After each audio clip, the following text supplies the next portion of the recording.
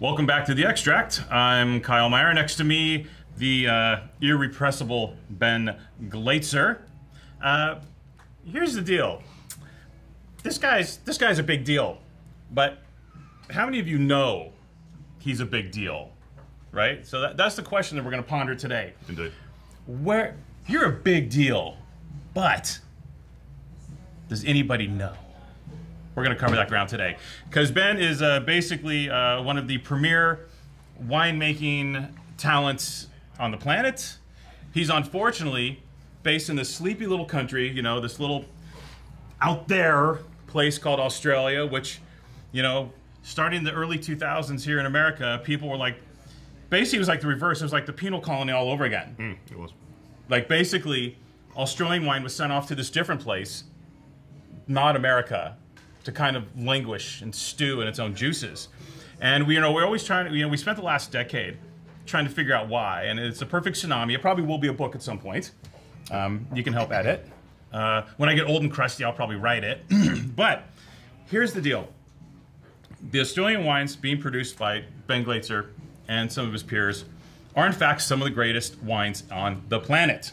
Now, what we have to do is kind of reinstall this philosophy and thinking back into the American wine buying public. And the only way to do that is to tell the story and drink the effing wines. Yeah. Right? So, Ben, first a little bit of your story. Let's I want the 3-minute version.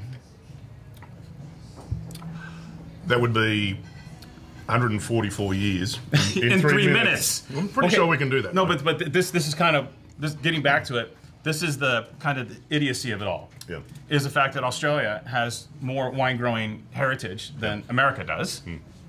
Most other New World countries, for that matter. Yeah, absolutely. Look, it's great to be here, and thanks, Carl, for having me on the show. Yeah, I guess my heritage has always been involved in grape growing and winemaking. My family settled in the Barossa Valley, which is in South Australia. It's probably Australia's most famous wine region. It is the second oldest wine region in Australia as well. They settled there in 1888. My father's side of the family, originally from the German-Austrian border, and the Barossa Valley was actually settled by the Silesians, who fled Germany at the stage and founded Barossa, which actually means Valley of the Roses. They planted vineyards, they planted orchards, they raised crops and cattle and sheep, and became self-sustainable.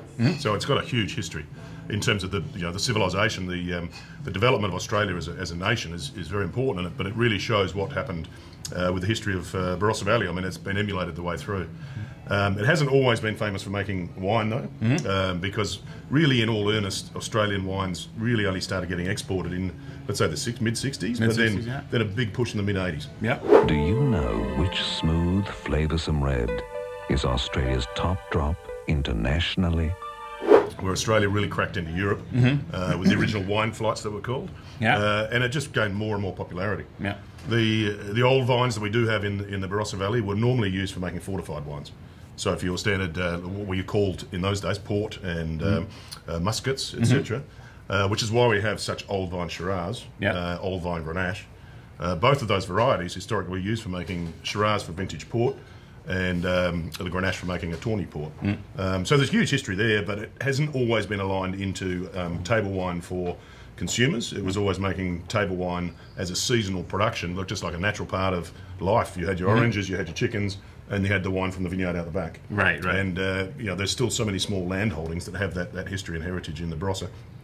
And for me, it's a pleasure to actually have access to the history of some of these vineyards to make what I consider to be my expression of the flavours that I'm getting in the vineyards, and really to be able to get out and show the world the expression of where I come from, sort of the essence of my origin back home. And I think really, if we talk about Australia in general going forward, we can talk about that later, but what I'm really trying to do here with the Glaetzer range and with the other range, Heartlander, that I have, is really show that Australian wines can be expressive, and they have to be, because they're going to have some richness and they're going to have some real depth of flavour. But they're also, and really what I'm trying to get with these wines is, I want that purity of fruit on the nose. I don't want to have wines that are either too vegetal because they're too green, even though green is cool somewhere, and I don't want them to be too porty or stewy. They have to be wines that have good acidity, good natural fragrance, and also the ability to age if you want to. But if you want to take like an Amon Ra, for example, super old vines, quite a concentrated wine, if we're prepared to actually sell it to our customers, then you've got to be able to open it now and drink it and enjoy it. So balance is the key factor, and Barossa Valley really hands that back in spades. Right. You know, I was going to ask you I hate to say, you know, it's almost one of the perfect places to grow wine grapes, right? It's almost like I feel like some of the planet is a bit jealous. You have some of the greatest native original old vine material. Yep. Right? Clones that, rootstock selections that people would die for now. And in fact, France is coming back to Australia, sourcing and replanting in France. That's right. Right? You have great soils, sandy, loamy, limestone base, friggin', right? Tons of sunshine. Is it easy? No, it's very difficult. Right. There's an ultimate skill in being able to do what I do. Right. But you're a protector of these, and the key is to get to a place where letting people know that you're taking this perfection, this opportunity, and putting it in bottle and presenting it to people. Yeah. Now, some markets react differently than others. Any idea why? I think very much it's cultural. Yeah. But I like the way you encapsulate that in that essentially that's what I'm doing. You know, I'm really just taking the parcels of flavour that we have at home in the vineyards and attempting to just show them around the world. Right. I mean, there's a sense of artistry in that it is my expression of the flavours that I have. Right. I mean, if people talk about, one of the things I hear, Australia, they're just like big and rich and they're not terroir wines. Is that the biggest Sacagawea you ever heard in your life? Is there? I think the Barossa Valley is maybe one of the most terroir-inflective regions on the planet. Oh, without a doubt. I mean, there's 16 individual little regions within the Barossa Valley. And literally from where these wines come from, which is a very small area called Ebenezer, which is in the northern part of the Barossa. We have about 18 different soil types just on the 70 acres of vineyard that we have with our grape growers that work with us. But Ebenezer is, you could probably talk about the size of Burgundy, but let's say the Barossa Valley itself is only about 15 miles long by about 12 miles wide. Okay, and we have a population of just over 20,000 people in the entire place. Yeah. And yet it's still so famous. Ebenezer, if you want to drill that right down, which is where all the grapes for these wines come from, is only 1 square mile in size. And a lot of that is still pasture land and cropping land, grazing land. So it's a very small section of that are actually vineyards. And we would take, as for Glaetzer, we have probably 90% of the grapes that come off there for this range. So to answer your point, it is absolutely critical for me, knowing fully well how different, even just across the road from where we are, goes into Kalimna, for example, which is actually a region as well as a brand. The grapes just taste completely different. Now, if we go right down south, when I say that, and we're only talking 10 miles south, there is more of a cool sort of vegetal characteristic you get out of those wines from Lindok, etc. Yeah. And literally from the vineyard to get to, which has an elevation of basically nothing, it's like 24 metres, it's flat. From there to get to some of the greatest Riesling growing areas of Eden Valley, it'll take you 15 minutes, but you go up 500 metres in elevation. Yeah. So the Barossa is just such a great tapestry of different flavours, and it's really now, I think, we're finding that a lot of winemakers, rather than just making an amorphous, this is a blend from Barossa, you are seeing more and more of those little sort of sub-areas coming out. This is Ebenezer, or this is Lindok, or this is Tanunda, this is Bethany. And I think that's great. And for consumers to have that opportunity to see the diversity, whether or not they're ready for it yet, it's certainly been sort of my education is, or attempted education, is that, yes, I am from the Barossa Valley. Well, initially, yes, I'm from Australia. Yes, I'm from the Barossa Valley. No, that wines aren't all big, over-oaked and jammy. I'm also from Ebenezer, but then I'm also from this particular soil type in Ebenezer. And that, each one of these wines. So there's a lot of aspects there that we do in Australia that is just, quite often, it has been, I guess, unfairly lumped into, it's just another Australian wine. Well, there's a feeling that you're penalised simply because you're blessed with a terroir that isn't, well, it can be marginal kind of viticulture once in a while in its own way based on heat, but otherwise you're blessed with a reactionary terroir, with the fact that, you have to suffer, it has to be cold, you have to da-da-da-da-da.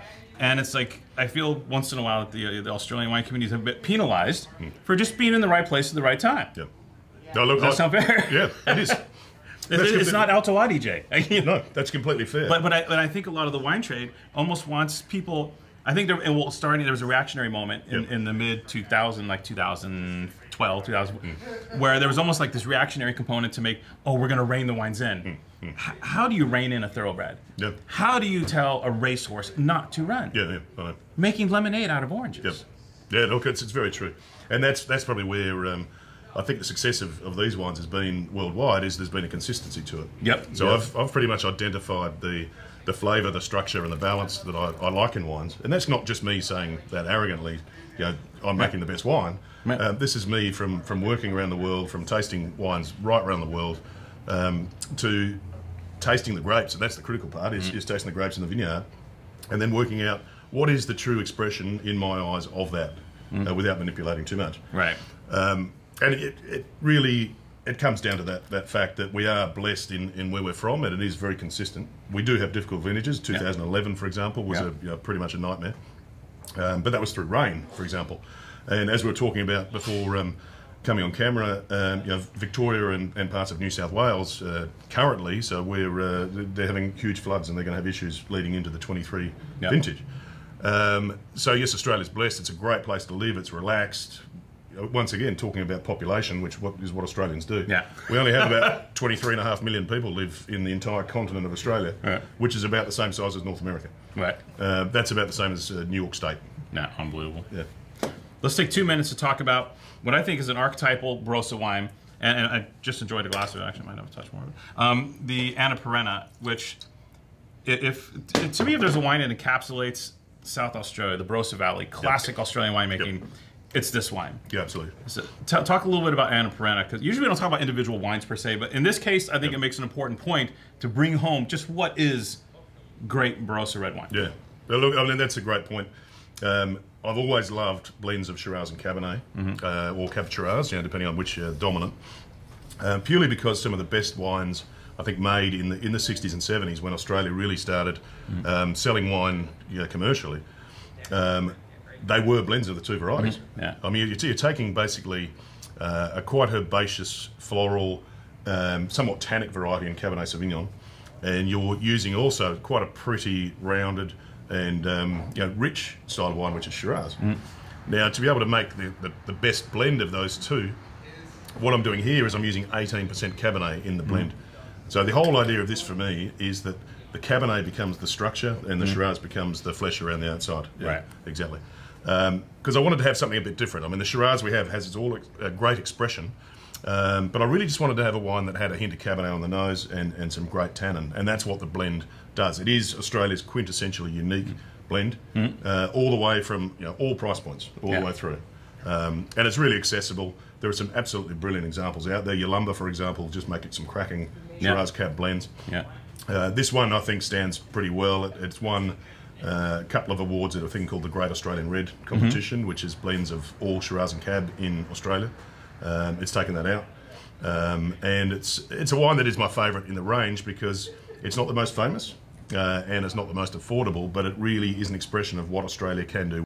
Basically, all the oldest Cabernet Sauvignon vines on the planet are in South Australia, with a couple few exceptions. Chile, you got a Palta Vineyard, you got the Nyan, and some of these things. But essentially, 90% of the Cabernet Sauvignon vine material over 80 years old on the planet is here. That's right. Yep. It's either here or in Langhorne Creek. So the oldest Cabernet vines in the world are actually in Langhorne Creek. Oh, so it's not Columbus Block 42. No. But they could be comparable. I mean, the one thing about vines is they do have personality. The other benefit of, I guess, is or downfall is you talk to them, but they don't tend to give you the answers you want. So in terms of their actual age, we can only rely on the records of the previous generations that have gone through. But let's say they're comparable age to the oldest in the world, then that's easier. So moving forward, I think, see, you've always done what you've done. You haven't strayed. You haven't tried to do something different. And we see all of this swirling around, like the whole tall poppy syndrome and wanting aim please in Australia. Moving forward, what's your advice to some other Australian grape growers or winemakers? I mean, you can't tell people how to make their wine, but can you at least have kind of like a stick to your guns moment? Because I think one of the most frustrating things as an American selling Australian wine in America is this whole, oh, they like Merlot, let's do some Merlot. Oh, they like this, let's do this. Yeah. Oh, they're drinking orange wine, right? what's your advice to other Australian growers? How can you help us create a scenario where there's like a consistency of Australian wine in this? Well, I think that's a great point. I think it's not just Australian producers. It's a general thing. It's worldwide. Right. There is always, and for some reason, the wine industry, it's very prevalent. There's always this idea that if a product, one of your particular products, is not selling as well as you want, then you diversify and make three. By the same token, if something's cool in the market and one of the sales guys or girls goes out to a retail store and they hear that Vermentino's hot, or they hear that Game's hot today, you get all these people that are trying to find Game to make an Australian Game. Yeah. Now, some of them work really well. There's some classic examples. Right. But what happens is you get this, it's not really good diversification. You end up with all of these producers that have 20 to 25 to 30 SKUs in their product range. Yeah.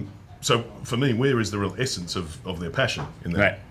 I know that it's very much a commercial decision to some extent, but rather than, I think, chasing a market, why not develop the market? Why not develop where you think your product, and it doesn't have to be just wine, it can be anywhere, where you think it shows a true expression of quality, of value, of getting customers to come back and return to enjoy it again. Yeah. And that is exactly why, with the Glaetzer range, right from when I started back in 2000, we've only ever had 4 wines in the range. They're all reds. Fair enough, we have access to Chardonnay, we have access to Semillon, we have access to Riesling, all from really great parts of the Barossa Valley. But it's not my passion, it's not my focus. I wanted to focus on structural, balanced, full-bodied red wines, and that's what we do really well. So the advice would be focus, maybe restrict a portfolio rather than increasing the portfolio, because the more you make, it doesn't mean the more you're going to sell. Fair enough, you might, and the more you sell, quite often when you've got a discount, the more you sell, the more you lose. Yeah. So for me, it's been one of those things that, fair enough, palettes go in and out of fashion all the time, so sometimes Shiraz is hot, sometimes it's not. But as you've seen, and I'm sure as your customers will see as well, these wines, yes, they are Shiraz based. Yes, they are rich in expression, full of expression. They do come from the Barossa Valley. But as soon as people taste a glass of Bishop, they then think, actually, that's pretty good. Can we have another glass? They buy a bottle. Then what is the other wine they've got in the range? Then they try the Annapurna and then they move up to the Amonra at the end. So yeah, it's about being honest. I think the key factor is. I'm gleefully ashamed to be drinking Australian wine. Stick to your guns, kids. If you got raw materials like this, don't F with it. Yep. This is the proof's in the pudding. It's in the bottle. He knows it. I know it.